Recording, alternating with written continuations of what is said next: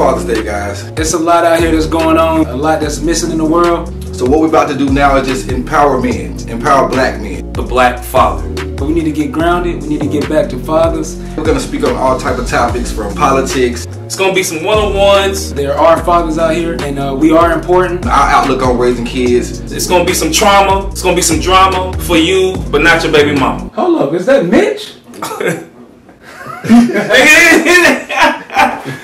Buckle up, because we're gonna do some positive. We're gonna talk some shit. We're gonna tell some jokes. Welcome to Father's Day.